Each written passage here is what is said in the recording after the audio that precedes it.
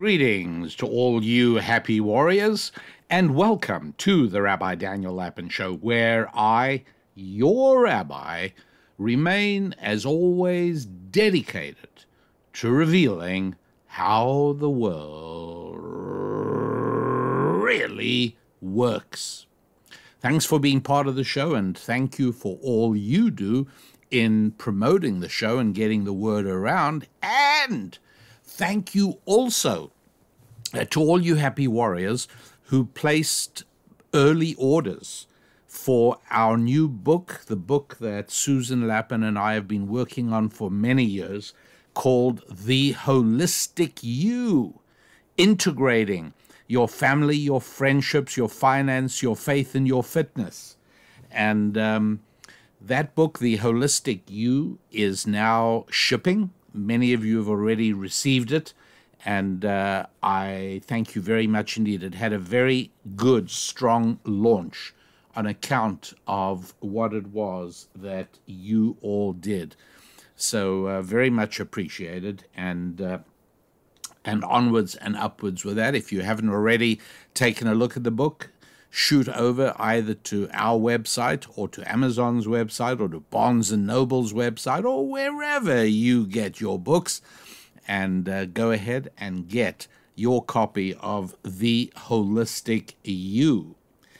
The topic today, the topic or the title, same thing, is I must make money, but just don't know what to do. And this was the result of a chance encounter I had recently with a fan of the show. And from our conversation, I realized that this was a topic that did want talking about.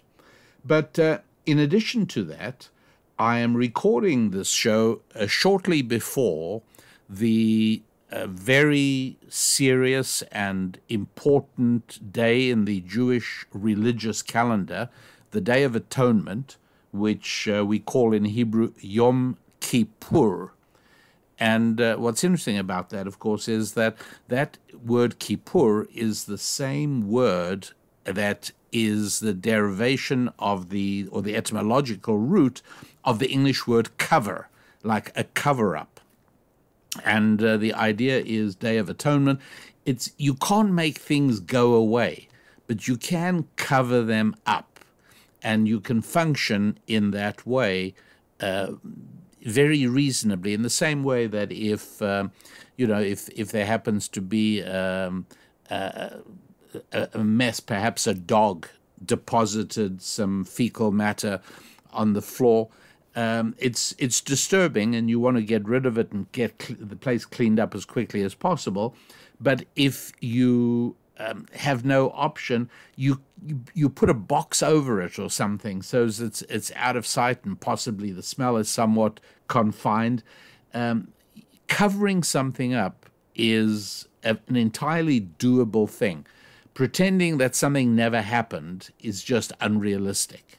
And a large part of a Day of Atonement is understanding how and training ourselves to be able to function, realizing our imperfections, filled with regrets for things that we have done in the past, and fill us with a sense of self dislike.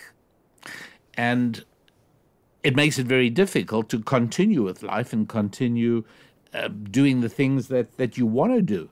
And so we have an annual program, lasts for 25 hours, and it's a very focused program. That's why we don't eat. We don't not eat in order to torment ourselves or punish ourselves. We don't eat in order not to distract ourselves and to focus a little bit more during those hours on the spiritual than on the physical.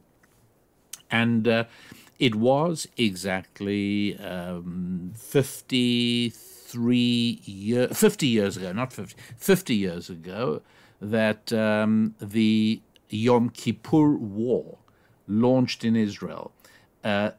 as you know, the Jewish calendar slides backwards and forwards by about a month with respect to the solar calendar. And so this year, 2023, Yom Kippur falls on September the 25th. But back in 1973, Yom Kippur fell on October the 6th. And in Israel, on Yom Kippur, it's very quiet. A large part of the population is in synagogue for the whole day.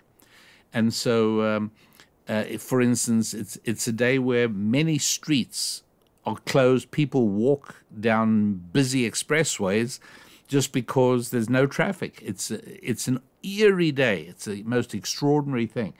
Obviously, shops and offices and businesses are shut. Everything is shut. And you'd have thought that the beaches would be full, but they're not. And even though a large part of Israel's population is not religious, it's not like in America. In America, not religious pretty much means hostile to faith and to tradition. Not religious in America largely tends towards the left. In Israel, that's not necessarily the case. And even people who are not actively religious nonetheless retain a fairly close connection to the faith.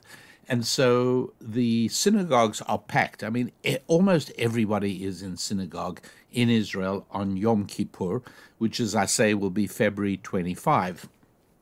What am I talking about? I'm sorry, will be September 25 this year. But in the year 1973, it was October the 6th. And it was at 5 minutes to 2. 5 minutes to 2 p.m., 2 o'clock in the afternoon, just before 2 o'clock, a high-ranking officer in the Egyptian Air Force by the name of Hosni Mubarak.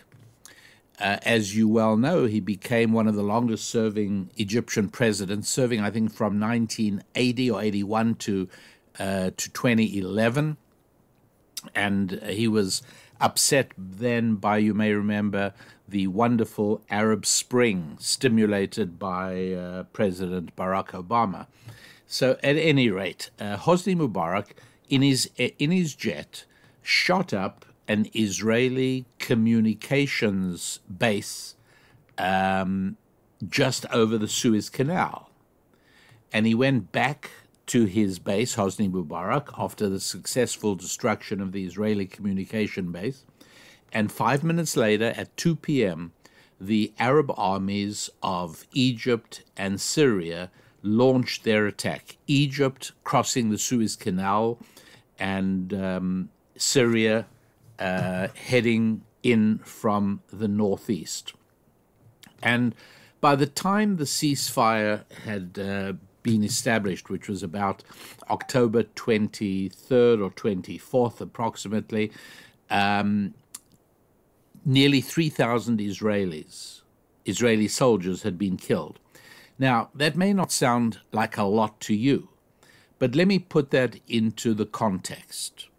That would be the same as if in America 300,000 soldiers were killed.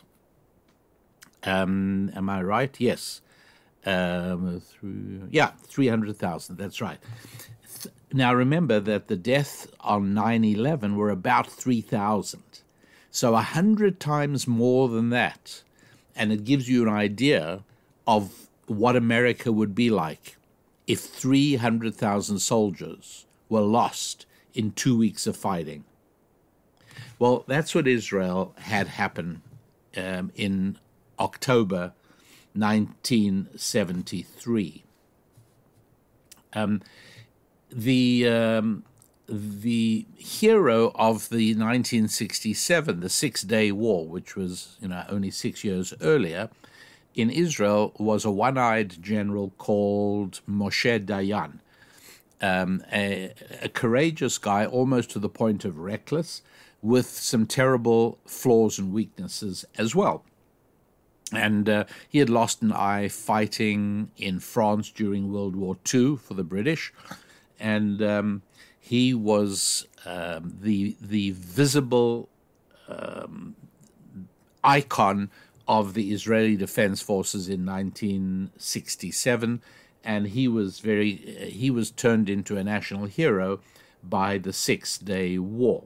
He made a number of terrible mistakes. One of them was handing over, although Israel had conquered all of Jerusalem, in this mistaken belief that if you act magnanimously towards all your enemies, they will respond graciously and gratefully. And so he handed over the Temple Mount in Jerusalem to Arab control.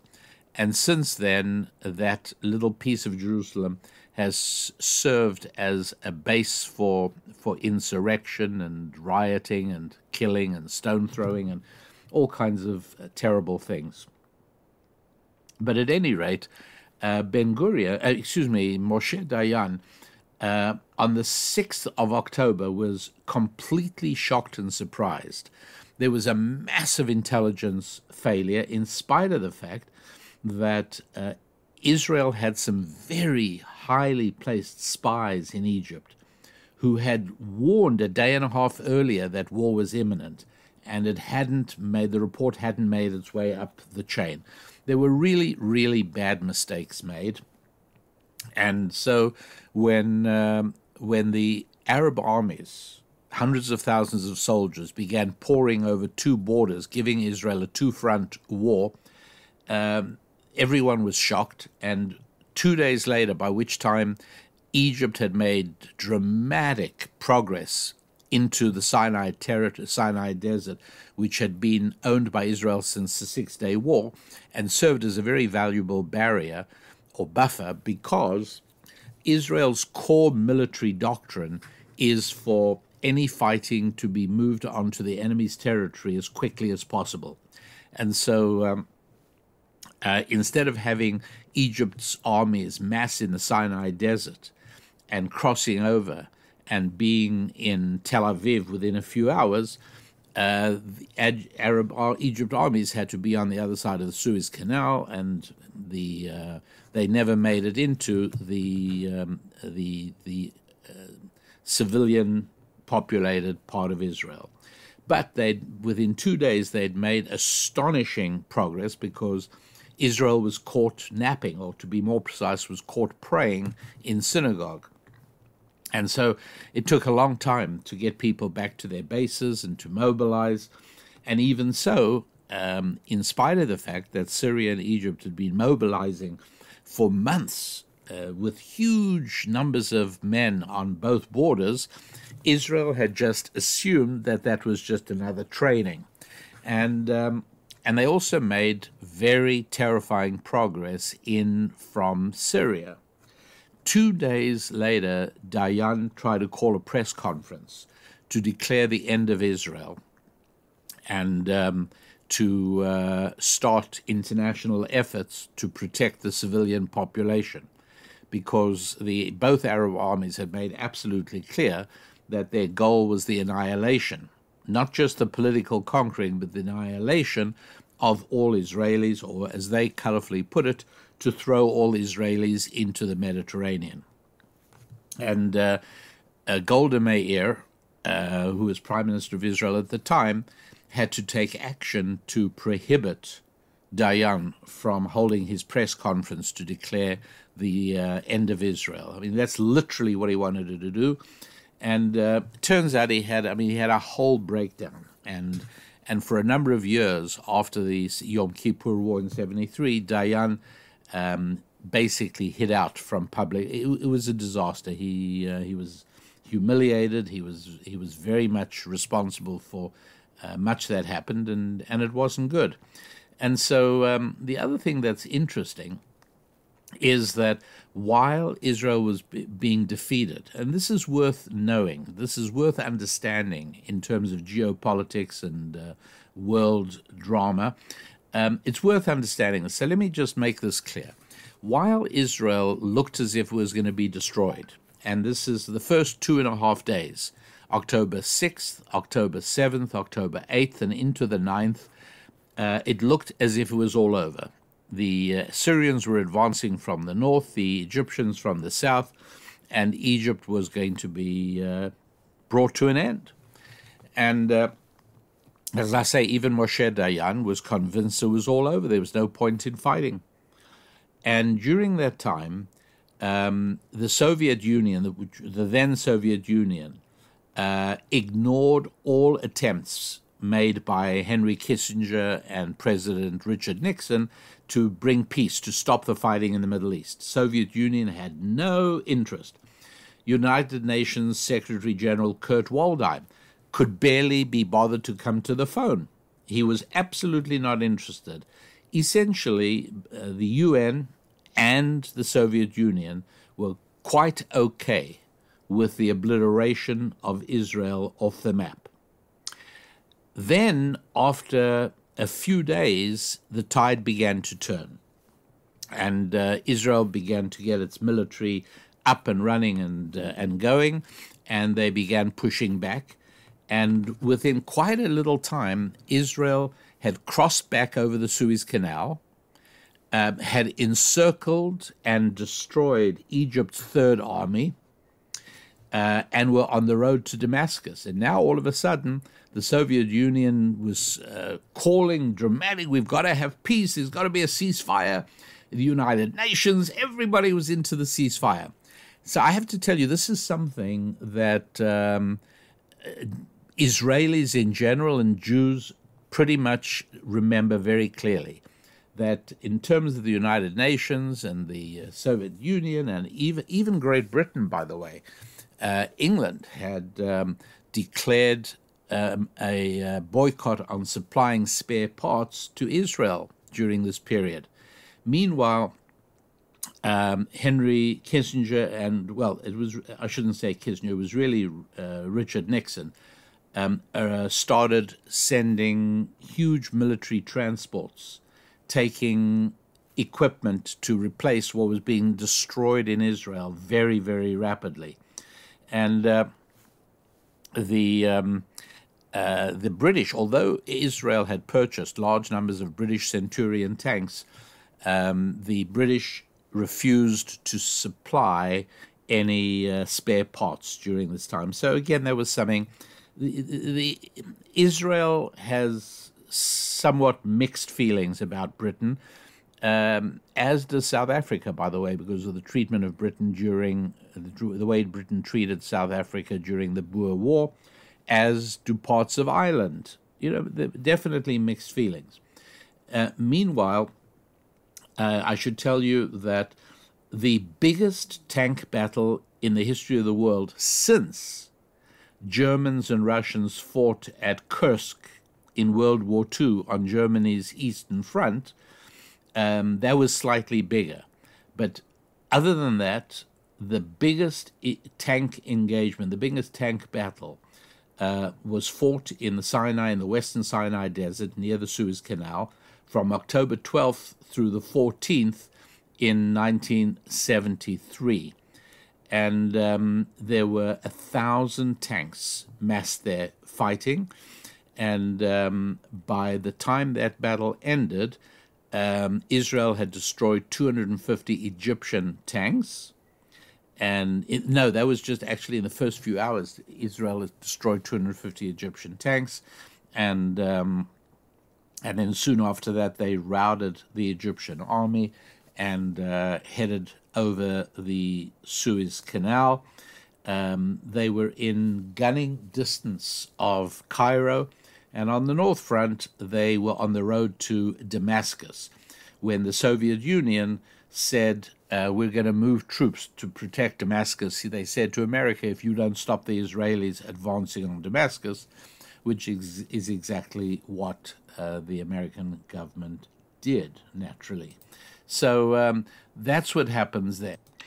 The American resupply process was called Operation Nickel Grass. I have no idea why.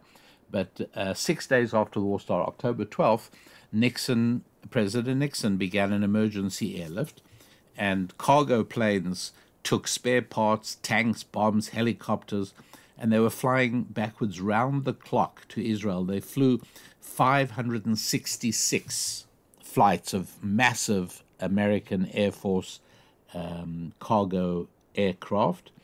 and in a matter of about a week or a week and a half, they delivered 22,000 tons of emergency military equipment during the middle of October 1973. So that's a little bit of that story. And I tell it to you because, as I say, this Yom Kippur, the 25th of September, is the 50th anniversary of the war that really changed things, because there were 6 years of exhilaration in Israel after the Six-Day War. It totally and completely changed everything. I mean, people really believed that a miracle had taken place, as indeed I believe too. And the result was incredible, but it was 6 years. And then came the 73 war, and that was like a big dose of cold water right in the face of the Israelis, because they came very, very close to disaster. As I said, the dominant military personality, Moshe Dayan, General Dayan, himself thought that Israel had been defeated, that it was all over. And indeed, as I say, for 2.5 days, it really, really looked that way. However, they rallied and began pushing back, and there were very, very, very painful sacrifices. As I said, there were a lot of casualties, and but then eventually it did turn into a victory for Israel, although President Sadat of Egypt did regard it as sort of removing the stain of shame that had been hanging over Egypt since 1967. So Egypt kind of looked on it as a victory as well. Anyway, that is the story of the Six-Day War 50 years ago. Talking of 50 years, it's 54 years since the United States of America landed a human being on the surface of the moon.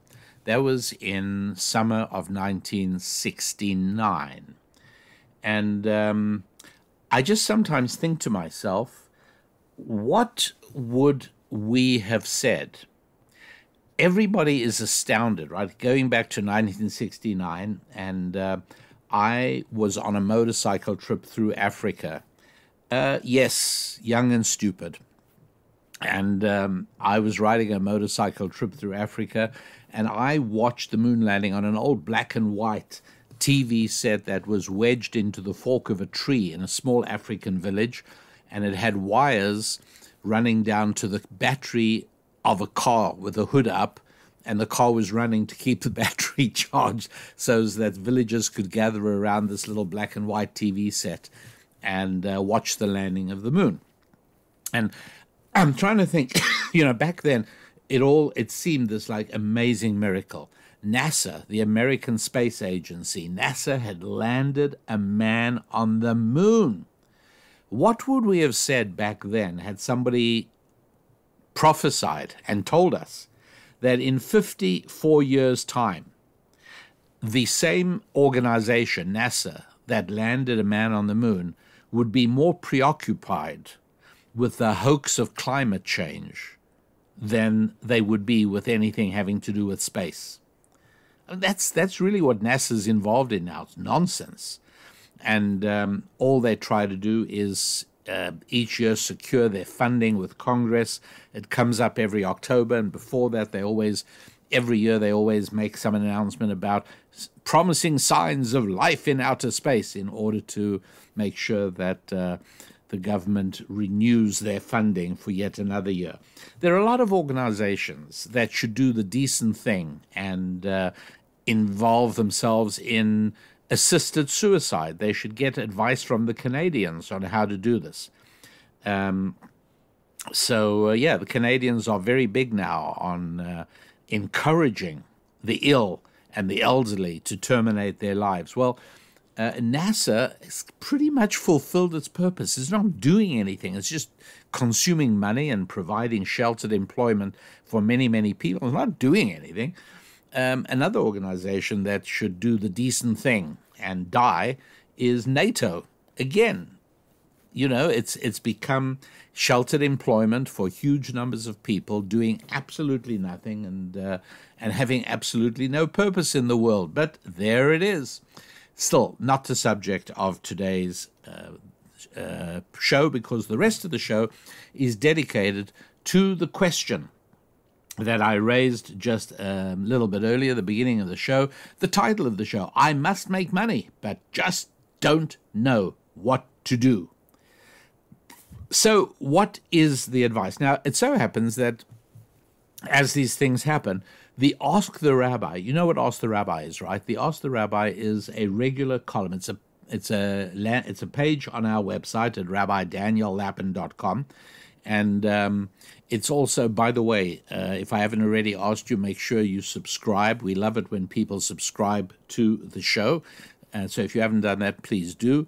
And we also love it when you order the Holistic You, our new book, as I mentioned a little bit earlier in the show. Okay, so on the Ask the Rabbi page, we had a young woman writing and talking about how she traveled to France because she was accepted into an MBA program, a Master's of Business Administration. And she discovered, what a lot of people discover, is that a university degree is not a license to print money. A university degree does not impose an inviolable obligation on anybody to give you a job. And she wrote, speaking about how with considerable challenge, she completed her Master's of Business Administration, and meanwhile she is having no luck at all in finding a job. And Susan Lapin and I devoted the Ask the Rabbi this week to answering her question, giving her some thoughts of what she should do. And so this is, in general, this is addressed to anybody who's saying, I need to make money and I don't know what to do. It's addressed primarily to people who have, may have got a university degree or maybe not, in which case they're probably better off, and who's trying to figure out where to start, and they can't decide what they should be, right? There are many people who stupidly took valuable years and valuable money getting degrees on gender inequality in medieval French literature, or getting a degree in middle period Byzantine murals. I mean, people did this. People wasted time and money getting degrees, and then they discover that there's not a lot of jobs available in those areas in which they got the degree. Fine. So what should somebody in that position do? And I did talk to somebody who spoke to me on this very thing, a young man who is trying to figure out what he should do.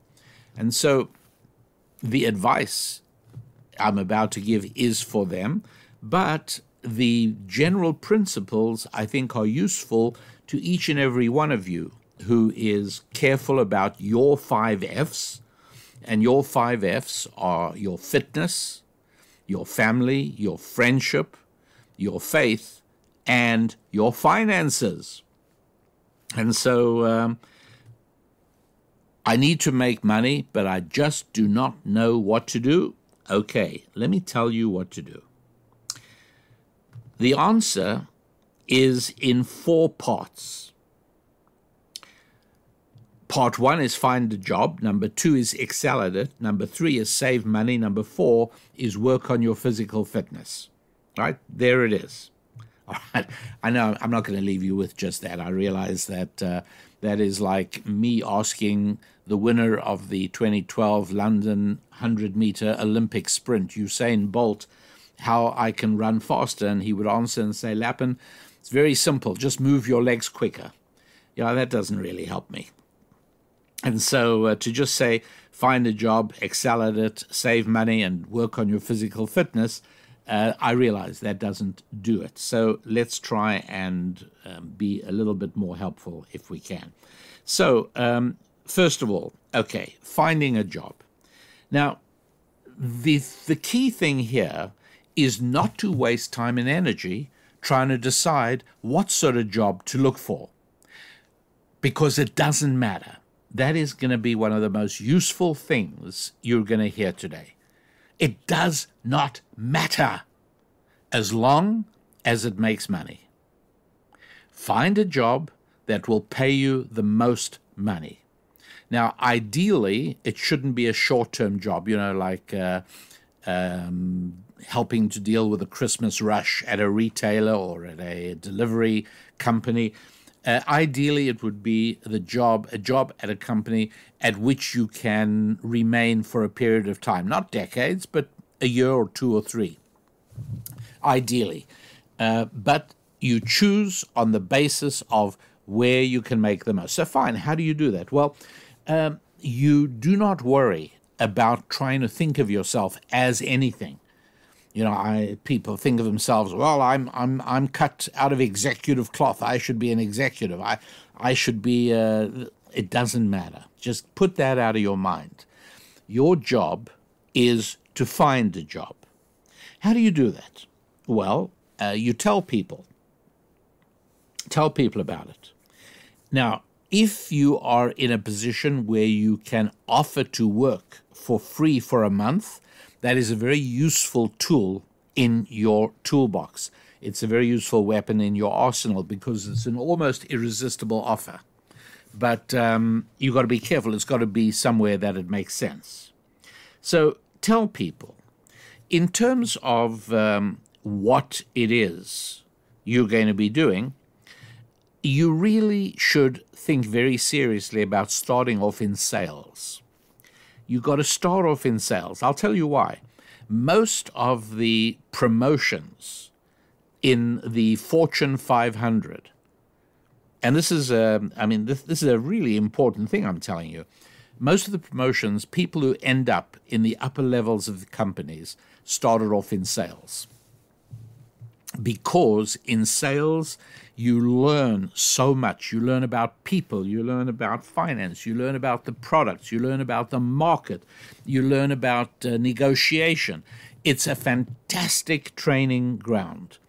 And so the reality is that if you are willing to start and make money in sales, you could have a job by next Wednesday. You really could.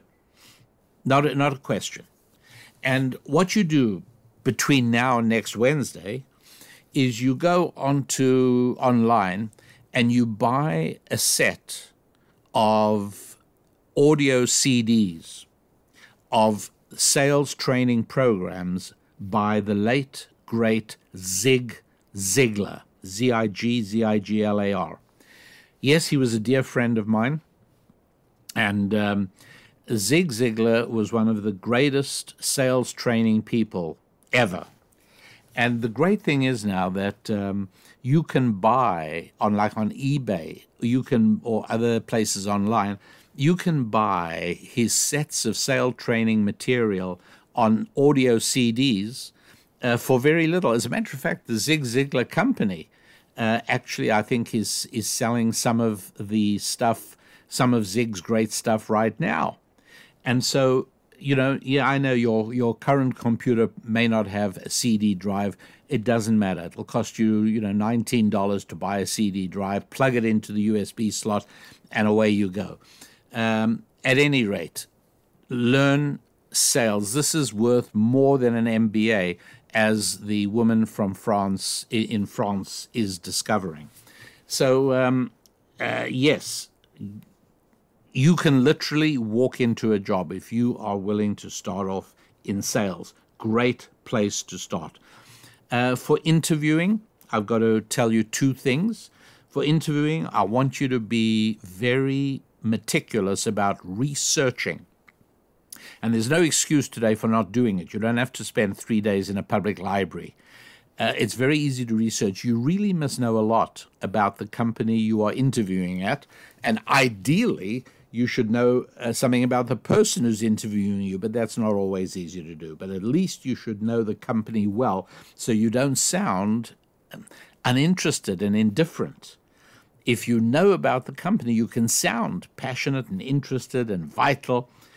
Number two, I want you to always be aware how important it is to not come across. Now, I don't want you to be inauthentic. I want you to be genuine, cheerful, and happy. Because I know that when I interview people, and it's the same for anybody else, life's too short to have people around you who drain your happiness, who drain your energy. So be energetic, be vital, be vivacious, be stimulating, but above all, be cheerful, happy, and optimistic, because that is one of the big overlooked secrets of job interview success. And so tell friends and relatives that you're looking for work. You'd like to know about any jobs, any places. Get it out, look around, but above all, talk to people, because that is the surest way of getting an inside track. When somebody who already works for a company goes to the recruiting director or goes to human resources or goes to the sales manager and says, I don't know if you're looking for anybody or not, but I've got a friend, Tom, who is a terrific salesperson. I've got a friend, Jane, who would be really, really good. Would you give him or her an interview? That is an inside track. And energy and time will be far better invested in talking to everybody you know, and everybody who you know knows and would be willing to tell you about, so as that you manage to make first-person connections rather than looking in ads, jobs wanted ads. Believe me, you will do better, much better, by connecting with people and being enthusiastic and being happy and cheerful and speaking about wanting a job. As I say, if you can bring yourself, and I know it's hard, not everyone can do this, but if you can bring yourself to start seeing yourself as a sales professional, and I see sales as a wonderful profession, it's a great, great, great place to begin a business career. Now, I should talk about one other aspect of this as well, and that is some of the people listening are saying to themselves, I'm not going to go look for a job. I'm an entrepreneur. I'm looking for a business opportunity. Look, in 99.9% of the cases I encounter, that simply isn't true. Because if you were an entrepreneur, you'd already be doing it. It's as simple as that. Entrepreneurs do not spend 3 weeks looking for a job. Entrepreneurs do not spend 3 months looking for a job. Entrepreneurs do not spend 9 months trying to decide what they want to do. They just go and do something. So let's accept that you're probably not an entrepreneur, all right? And that's fine, because the avenue I am suggesting, even if you suspect in the back of your mind that one day you'd like to be, this is still a good place to begin.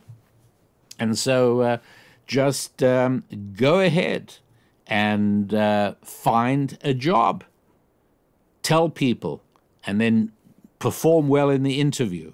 And meanwhile, give yourself a fantastic business education by studying the programs of Zig Ziglar. And he's wonderful to listen to. So get the stuff, get these CDs, and just listen to him. And you will discover that not only are you able to sell, and not only will you become very good at it, but you'll come to see that you actually enjoy it very much indeed. It's really, really important. And I speak as somebody who thought I was going to work as an electrical engineer, and I even did work as an electrical engineer for a certain period of time for a big Dutch electronics company. And I worked for a certain period of time until I discovered the selling side of the business. And I realized that I'm a people person. And meanwhile, I was stuck in a lab with instruments and electronic components and blueprints on the wall. And I was lucky if I saw another person other than on our weekly lab-wide meetings. And then I discovered that the folks on the sales side, the people who were selling the equipment that I was designing, were making more money and having more fun and interacting with people. They were on the business side. And it didn't take me long to shift over there, I can tell you. So, number one, find a job. Number two, excel at it. And it doesn't matter. It may be you're starting at the very bottom somewhere. Let me tell you the story.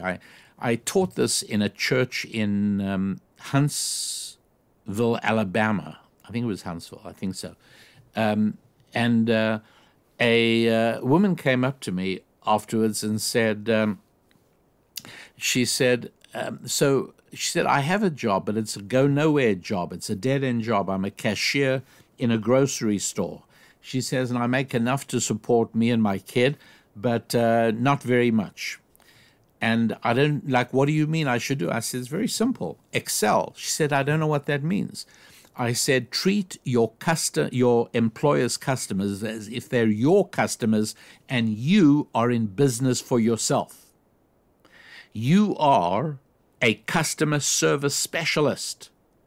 And right now, you happen to have one client, right? The ABC grocery market. And they're asking you to ring up the purchases of everybody who comes to the line and wants to check out. But look at those people, not as faceless entities who are customers of your boss. Look at them as your customers. And I saw this beautiful smile of comprehension spread across her face. And she said, oh, I get it. And I said, what do you get? She said, well, I'm going to be polite to each one of them. I said, no, even more than that. Smile at each one. And while you're ringing them up, talk to them. Get to know them.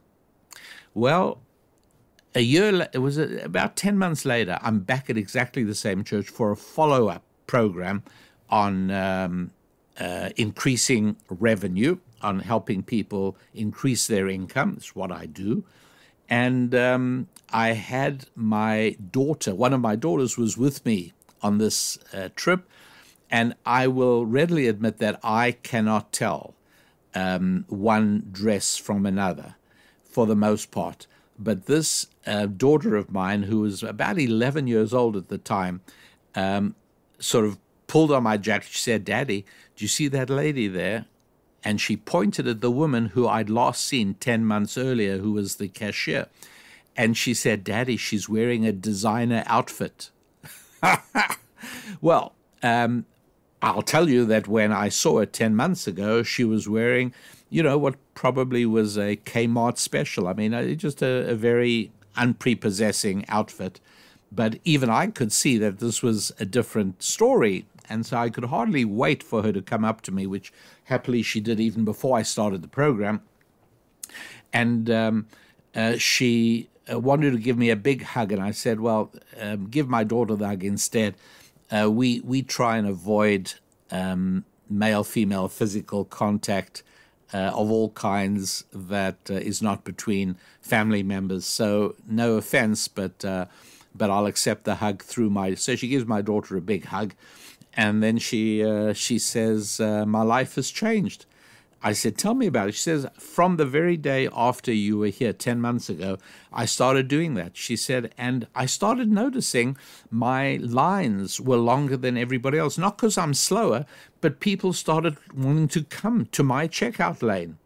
And it didn't take long before my bosses noticed. She said, and I was asked to give training to some of the other new checkers who's starting to work for the company, and they gave me a raise and paid me for that. She says, and then one day in the line is a guy who didn't have much in the way of purchases. I think he had a cup of yogurt or something. And he said to me, may I ask what time you get off? And she said, why? He said, well, I'd like to talk to you, and I don't want to talk to you on your work time. And she said to me, she said, Rabbi, he seemed a nice-looking guy, but I'm not in the market right now for a relationship. I've got to focus on my job. I've got to focus on my kid, and I'm not looking for an involvement. So I said to him, sir, thanks for asking, but I'm really not interested. And so he laughed at me and he said, no, you misunderstand. I'm sorry, I'm not trying to pick you up. I am trying to offer you a job. She said, my ears perked up at that, and I met him for coffee the next morning. And the long and the short of it is that he hired me as the front person for his real estate company. He said, I've been watching how you interact with your customers. She said, and he said to me, that's the kind of person I want representing the first contact with our company. Whether it's on the phone or walking through the door, I want you to be the first person that our customers meet. She said, I'm doing very, very well indeed. And she sort of gestured at her outfit, and I smiled, and I said, my daughter recognized your outfit as a very fine piece of clothing. And so that's what I mean by excel. Deliver more than you are asked to do. I don't know that this is true at the moment. I don't know. But when I visited Munich and I visited the factory that manufactures very fine German cars, I discovered something fascinating. And that is that German workers showed up at their places on the car assembly line 10 minutes or 15 minutes before the shift began. And they used that time to familiarize themselves with what's going on, where there are any aberrations on the machine, to speak to the guy going off shift. They even did some lubrication and maintenance work on the machine, so that at the moment that their shift officially began, they were up and ready to go. They didn't show up on time. They showed up early. And I thought to myself, that's why they have job security, because they deliver to their employer just a little bit extra, and the employer parlays that into fine cars sold at a top price. So, excel, whatever it is. I spoke to somebody who is in charge of executive transport for a multinational company. And the reason I saw him is I was doing some consulting for a small department of that company, and the company arranged for me to be transported between my hotel and the company several times. And on one of those occasions, the guy who was driving me didn't look like the regular driver. And I said, tell me about you. What do you do? Anyway, it turned out that a couple of years earlier, he was an Uber driver. And he said, I just made a point of jumping out to help people with baggage. I spoke to people if they wanted to be spoken to. I kept quiet if they didn't. I asked them how they wanted the air conditioning. He said, and I was cheerful always. And he said, one of my passengers on a ride offered me a job, and this was the job. So all I can tell you is, now, step one, find a job. Step two, excel at the job. 3 is quite simple. Spend less than you earn. All right? You must treat yourself as if you are an independent business. Don't think of yourself as an employee. Think of yourself as a business. And in a business, you have to keep financial records. So after you finish studying sales and selling by Zig Ziglar, learn to keep financial records. Learn what financial books are. Learn what a balance sheet is. Learn what a statement is. Learn what a cash flow report is. And start keeping very good financial records of your finances, and make sure that you build up a savings account. Now, I should really tell you why you should do that, but it's going to be hard for you to believe how incredibly powerful the impact is of what I'm describing. The impact is incredible. It's actually indescribable, really, because even as a beginner, and this is your first job, You got your job like I told you. You're excelling at your job. And now don't spend everything you earn, and don't go and buy a car with a car loan because now you have a job, you can qualify for credit cards and a loan. Don't do that. Start saving. And the spring this will put in your step is beyond your imagining. It goes so much beyond that. It goes so much further. There's so much that will springboard you to greater success once you have a few dollars in a savings account. It's all different. And so these are very important steps. And the fourth and final step is, during this whole process, from right now, I'm assuming I'm talking to somebody who's looking to know what to do. Like I said, somebody who says, I need to make money, but I just do not know what to do. Okay, start immediately on a fitness program. Start getting your body into tip-top shape. And whether you are a man or a woman, start on doing that. Start eating correctly, start exercising correctly, put yourself on a disciplined regimen. And if you do all these four things and do them well, you are on a rocket ship to the stratosphere. You really are going to do very well.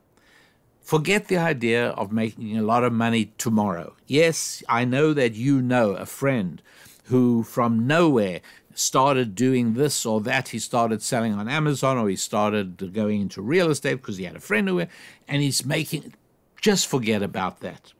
Because those sort of opportunities almost never come to people who are doing nothing. They inevitably come to people who are already on a program. And so if that lies in your future, it'll come to you even if you are already 3 months into a job. And then you're in a great position. You can decide whether to leave your job and take it up, or to say, no thanks, I'm happy where I am. So there's no reason to wait until you think you know what you want to do. There's no reason to wait while you're looking for your great entrepreneurial opportunity to make a fortune. It's all of these things, if they're going to happen, they can happen anytime. But they don't happen to people who are sitting around, so do not sit around. Get on with it right away. Get with the program. Find a job, excel at it, save, and get fit. Those are the 4 steps.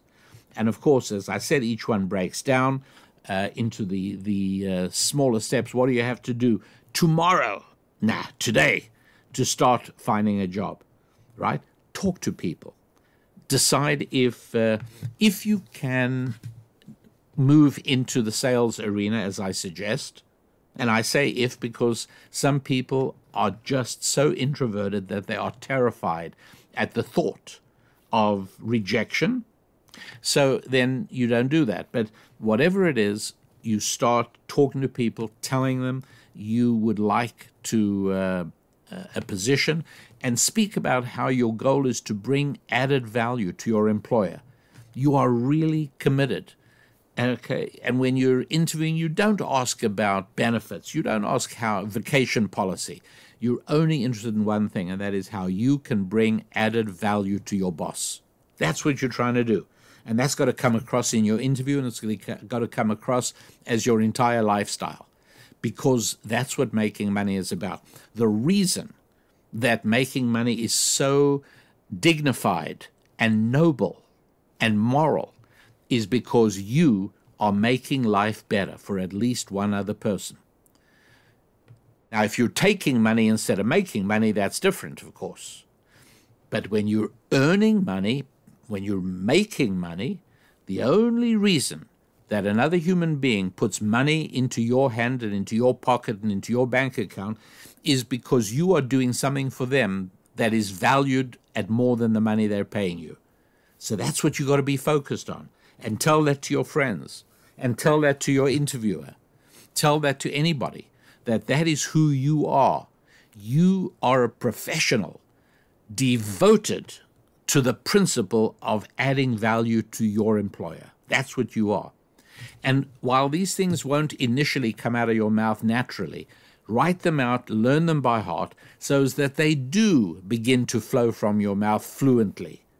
And these things make an impression. And that is what will move you onto the inside track. So find your job, excel at it. People will notice, and puts you on the escalator. Save, right? Spend less than you earn, and work on your physical fitness. And if you do all of those things, then you, within a relatively short period of time, within a year, and a year is going to go by quickly anyway, don't forget. The difference is whether in a year you're still where you are now, or whether in a year you send me an email at my website and you say, "Thank you, Rabbi Daniel Lapin.